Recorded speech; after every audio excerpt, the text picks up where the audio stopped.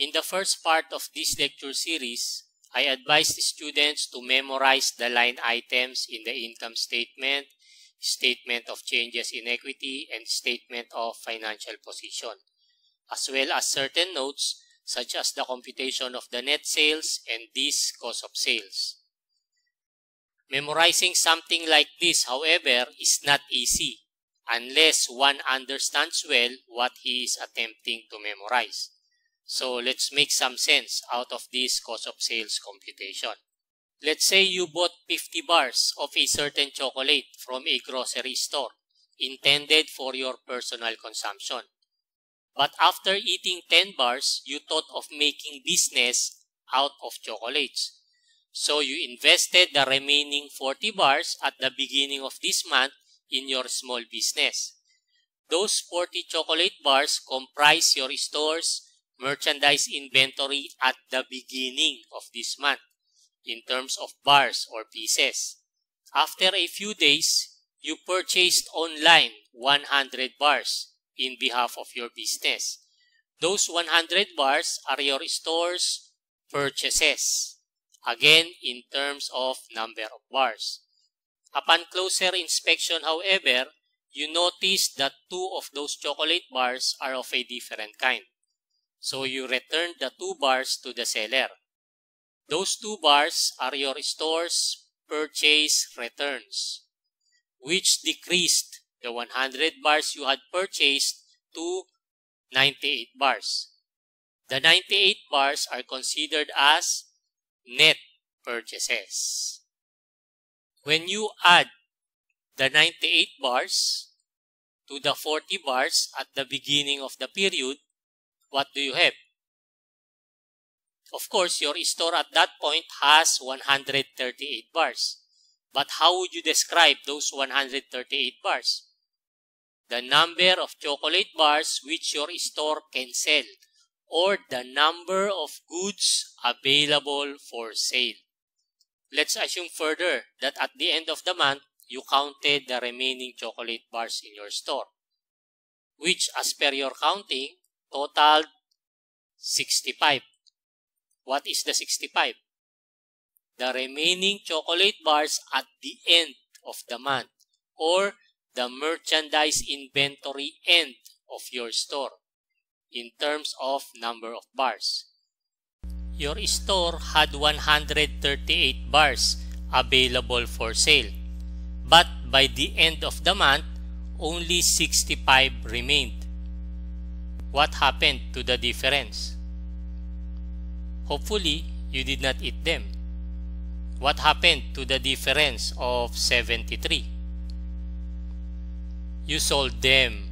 Therefore, the 73 can be described as goods sold or number of goods sold.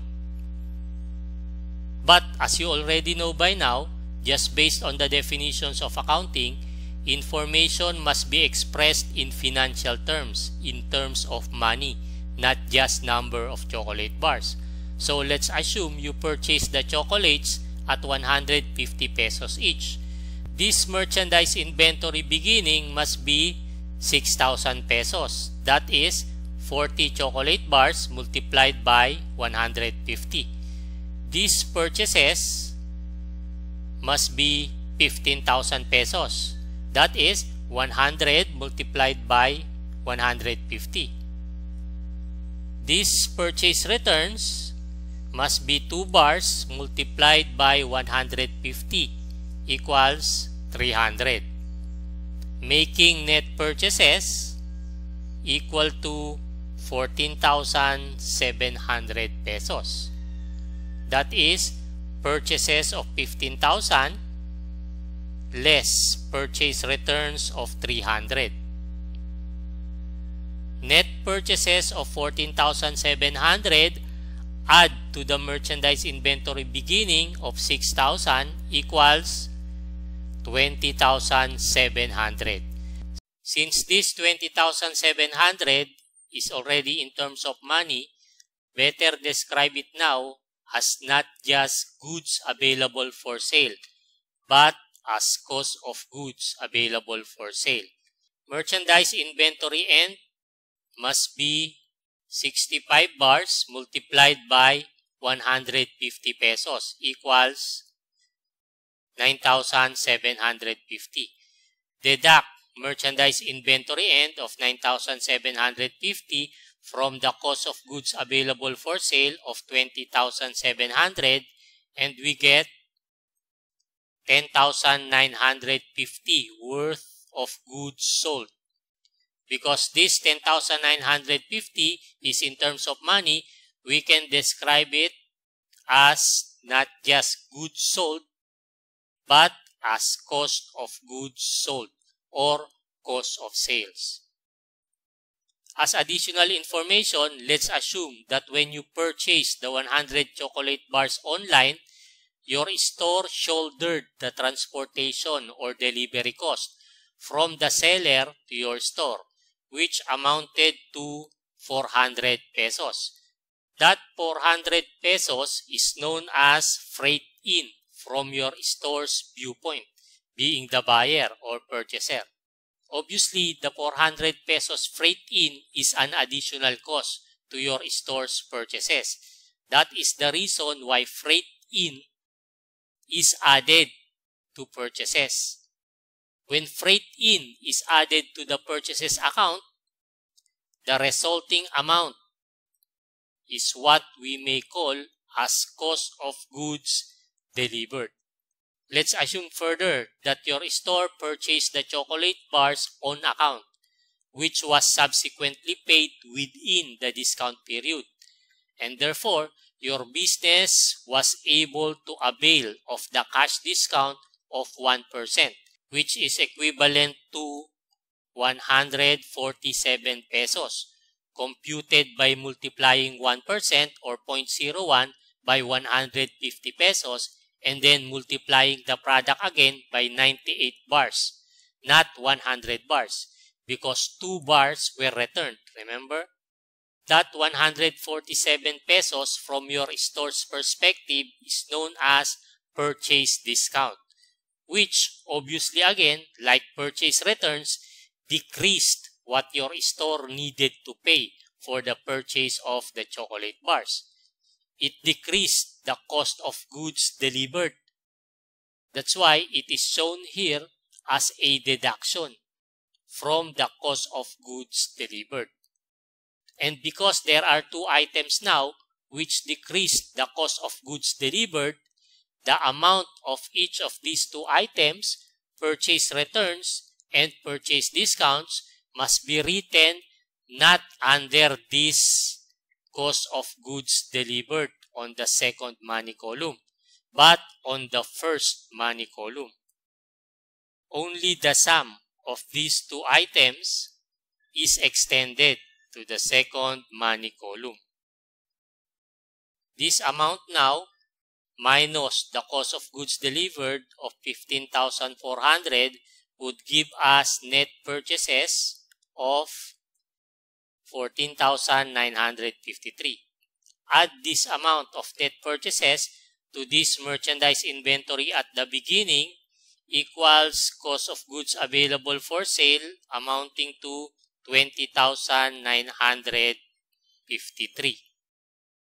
Then less merchandise inventory at the end of 9,750 equals 11,203 pesos cost of goods sold or cost of sales.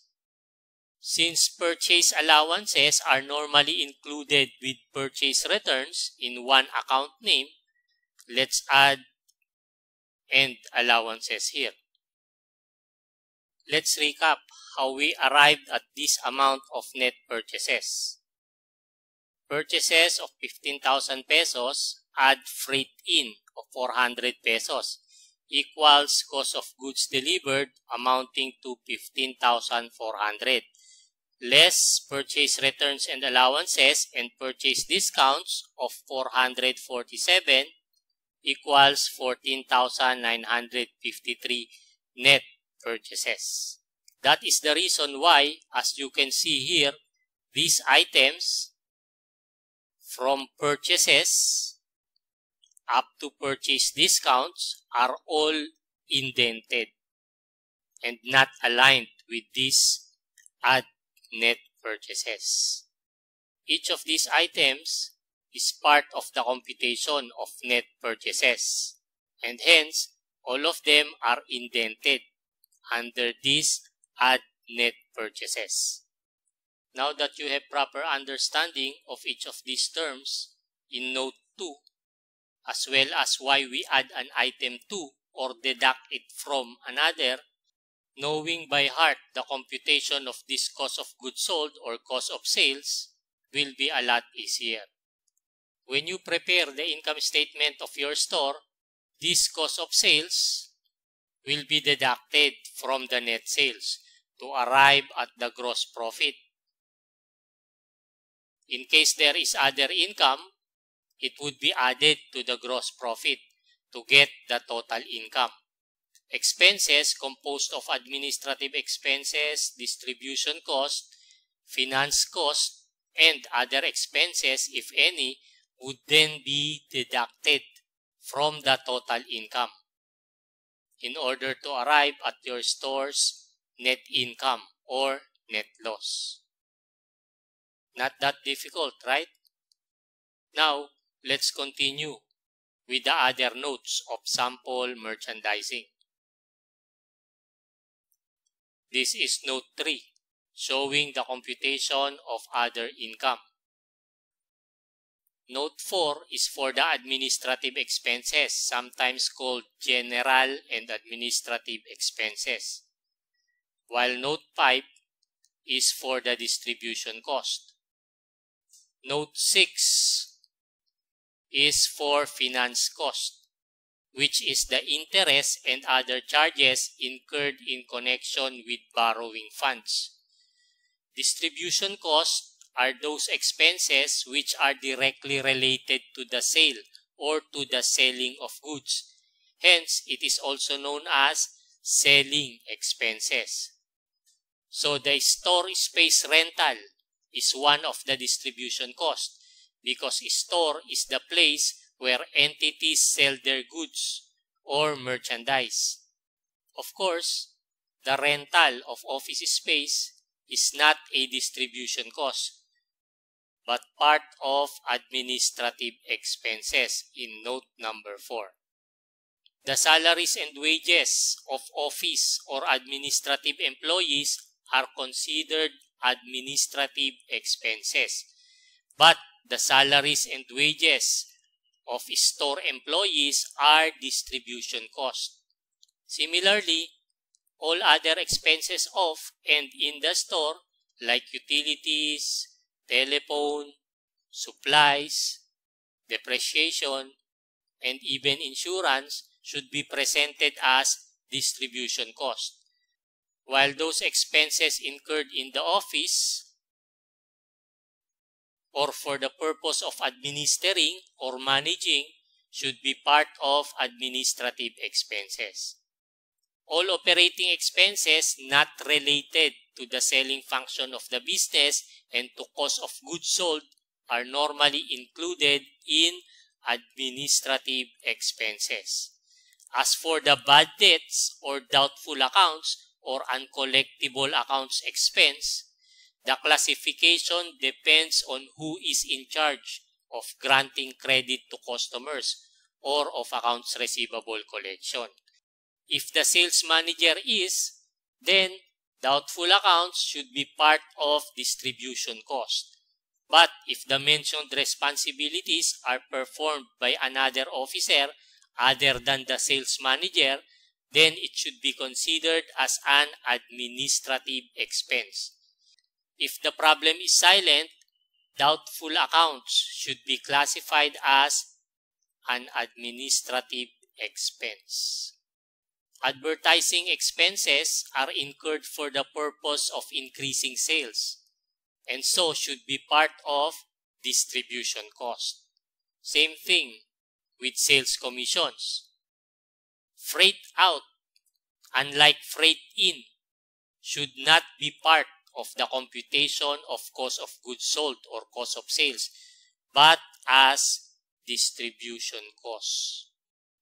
By the way, although not really a requirement, notice how I prefer to arrange the expenses from highest down to the lowest, except if there are miscellaneous or other administrative expenses or other distribution costs, which must be the last regardless of amount. The idea is so that, especially in the real business world, one would be able to immediately notice the major expenses or those expenses for which the entity spends large sums of money. And before I forget, a very important thing, please keep in mind that the accounts and account classifications in these sample financial statements are not exhaustive or fully comprehensive, meaning they do not include all possible account titles or classifications. These sample financial statements are only intended to guide students in financial statement presentation. In other words, there could be other distribution costs aside from those you can see here. Same with administrative expenses and other notes.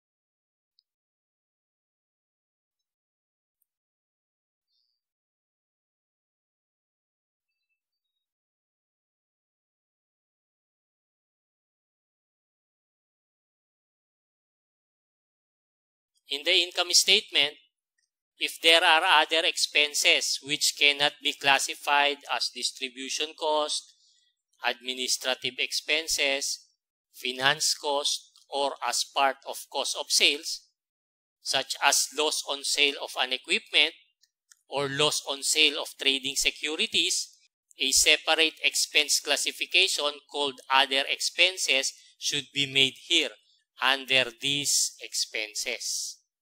And speaking of trading securities, that is another current asset classification, which may be included here in the statement of financial position.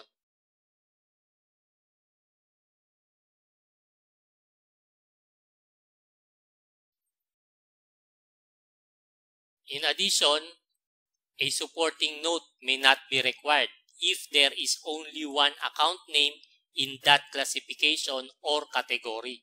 For example, there is only one prepaid expense account, let's say office supplies only. The notes to financial statements may not necessarily include a separate note for prepaid expenses. Accountants have the choice to just forward immediately the account name office supplies with its corresponding amount to the statement of financial position without creating a supporting note in the notes to financial statements because there is only one prepaid expense anyway. Lastly, be reminded that you do not have to use the exact account titles in these sample financial statements. Rather, when you are asked to prepare financial statements, you need to use the account names provided in the problem's chart of accounts, meaning those account titles used in recording the transactions and consequently appearing in the worksheet and the trial balance. In the next episode of this video series, I will be illustrating step by step the preparation of a functional form income statement, a statement of changes in equity, a report form statement of financial position, and notes to financial statements using information from a worksheet. Until then, thank you for watching.